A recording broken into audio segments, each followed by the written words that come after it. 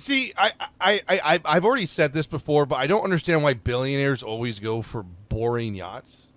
Like, what you need to do is, if you're a billionaire or a like hundreds of millionaire, you need to get a flying boat yacht. Like, let's be real. Like, pulling up in a bay on a yacht. Wow, great.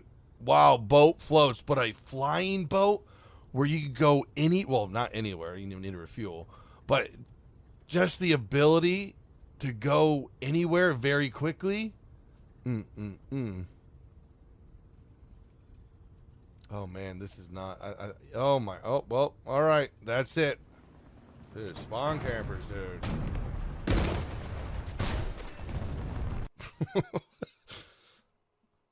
I'm just teaching them how War Thunder works.